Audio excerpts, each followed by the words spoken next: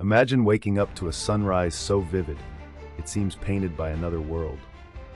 In August 1883, the tiny Indonesian island of Krakatoa unleashed a cataclysm so powerful that its echo circled the globe 7 times. The eruption was so intense, sailors over 3,000 miles away believed they heard distant cannon fire. But what truly set this event apart was not just the violence, it was the aftermath. Krakatoa's explosion hurled immense quantities of ash and sulfur into the atmosphere, scattering sunlight and casting a peculiar blood-red glow over skies worldwide. The sunsets inspired artists like Edvard Munch, whose iconic painting The Scream is said to capture the haunting colors that lingered for months. But the impact went even deeper. Global temperatures dropped, crops failed in distant lands, and weather patterns shifted unpredictably. Snow fell in summer, and the world experienced what became known as the year without a summer.